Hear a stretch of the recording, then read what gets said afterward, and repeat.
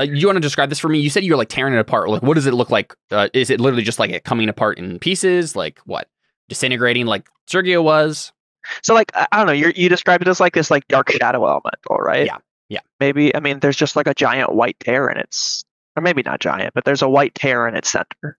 I mean, it's big, so a light wound can be a dramatic thing, right? And it'll still be fine. Yeah. It looks like a scar, like a scar on the thing. It's like a little lightning bolt. You know what I mean? That's kind of like. Sure. You know what I mean? Like it's this white tear, so it's like it's just starting to unravel. And so yeah. Cantarius points his stick at it and says, "Avada Kedavra," and then the love of the demon inside it deflects it. And he just takes it. That's right. Yes. Because if I don't say it like that, I say, "Oh."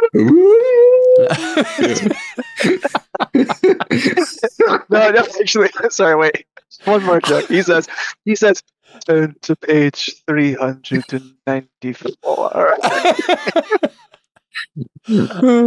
Takes board damage. That's right. And then I grab its back of its neck and I sit down into its book. What? One last joke. It looks at you, Connor, and it says, "You dare use my own spells against me, Potter." Because you're using demon magic.